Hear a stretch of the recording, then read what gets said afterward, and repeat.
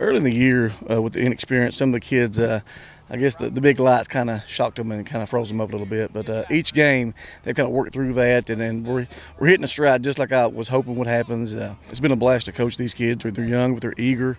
They're willing. They want to please, and they want to be well and do well and be good, be real players. And that's key. It's fun as a coach when you got kids that want to develop and become better players.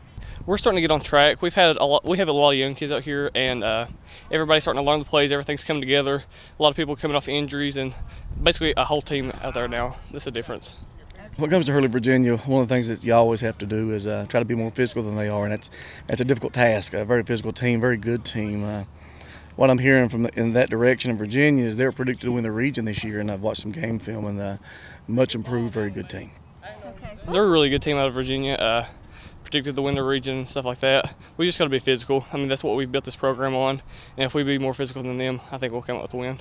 Okay. We're a family this year. That was a big problem last year. We had a lot of talent last year, but we had some isolation, and everybody's coming together, working hard, and I'm really liking the way we're going.